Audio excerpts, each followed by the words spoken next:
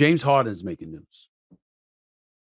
James Harden out for the last few days, refusing to show up to team activities and stuff like that. First game of the season, Philadelphia 76ers going to play up against Milwaukee. James Harden suddenly decided to show up. And to show up and play. And according to reports, I think Sham Charania, of course, my man Woj and others, the 76ers sent him home. Now, to recap, let's understand what's going on here. James Harden thought that Philadelphia was going to give him the max. When they didn't give him the max, according to him, Daryl Morey ghosted him, wouldn't return his phone calls. James Harden called him a liar, wants nothing to do with him, et cetera, et cetera. I think it's the wrong way to handle things. First of all, you got to show up to work. Period. You got to show up to work. You're under contract, you got to show up to work. Especially with new rules that stipulate not only can you be fined for every practice you miss, every game you miss, but also if it's proven that you've done this purposefully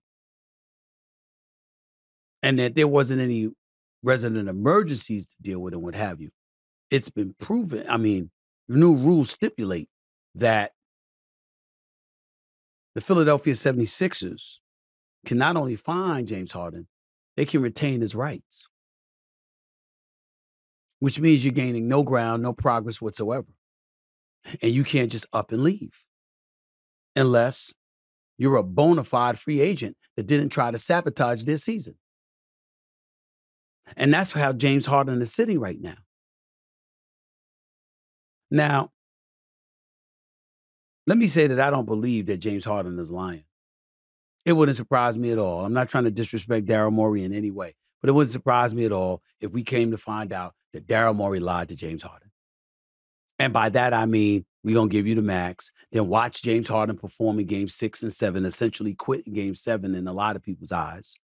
And then James Harden came looking for max dollars, and Daryl Morey was like, hell no, but didn't want to tell him hell no.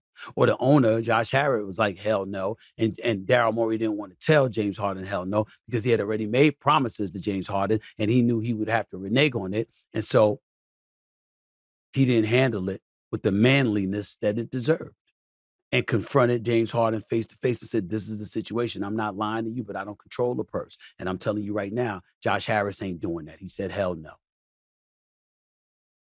But Daryl Morey, according to what James Harden has told people, ghosted him, wouldn't return his phone calls, wouldn't communicate with them. And they had a long-standing relationship spanning more than a decade because of their years in Houston together. So Daryl Morey offended James Harden, and James Harden, clearly draped with his own emotions, is not handling this right. There is no other way to slice it. He is not handling it right. He looks petulant. He looks belligerent. But most importantly, he looks selfish because he's thinking about himself. What about his teammates? What about Maxey? What about Embiid? What about Tobias Harris? What about the rest of the crew that you have available to you? What about them? The reality of the situation is that they didn't do this to Daryl Morey. They didn't do this to James Harden. Philadelphia 76ers was 54-28 last year. They were number 3 seed, led by Doc Rivers, who's no longer the coach. Nick Nurse, the former coach with the Toronto Raptors, championship coach with the Toronto Raptors. He is now their head coach. But if you look at the Philadelphia 76ers, what are we talking about here? They re-signed Paul Reed, added some minimum contracts to fill out the bench, got Kelly Oubre from Charlotte. What can I tell you? Patrick Beverley is there, no doubt. Mo Bamba's still there. Danny Green, a veteran, is still there. But if James Harden is not available to you, the only hope you have is that Tyrese Maxey emerges into a star. A star that we know he has the potential to be, but hasn't necessarily definitively seen on a consistent basis as of yet. And if that's the case, where does that leave you? So it's a real bad situation. There is no way around it. Most teams don't want to touch Harden, but all you need is one. And from what I'm being told, it's the Clippers. Terrence Mann, maybe another player. Philadelphia 76ers want a first-round pick. Don't know if they're getting that. And as a result of that reality, it is what it is.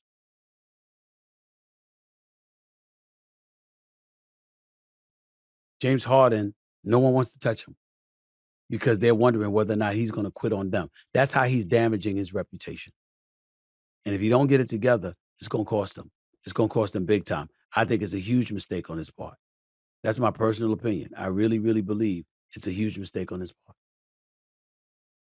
because of the way he's acting. Not for wanting out, but you got to show up to work. Just say, I want out. But go on the court and ball and let them know you want out and leave it at that.